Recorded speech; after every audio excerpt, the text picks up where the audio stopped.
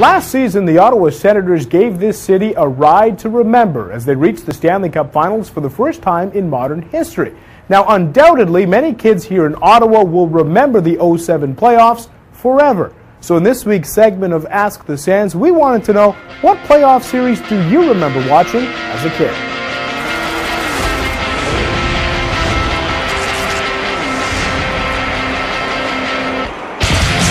I was a big Bruins fan, so anytime the Montreal, Boston played each other. So for the longest time, Montreal beat Boston every year. So the first time Boston beat Montreal, that was a big series for me. Was there a highlight from the games that you remember?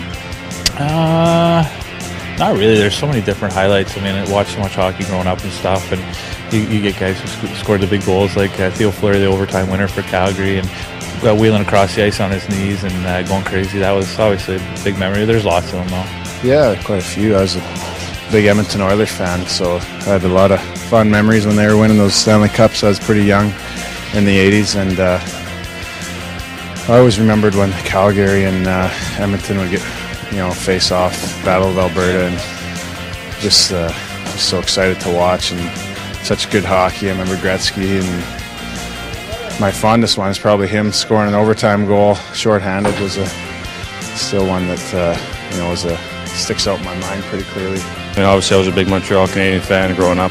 When I was growing up in Ottawa, we didn't have a team here, so it was only one other team to root for. But obviously watching Montreal growing up, and I remember in '93, them winning the Stanley Cup. It wasn't just one series; it was pretty much all of them. They won a bunch of overtime games, and that's obviously special. And obviously I was a little too young to stay up late to watch the Edmonton-Calgary series, but those were, you always see the highlights of those, and Wayne Gretzky and those guys, Mark Messier, so those were definitely special.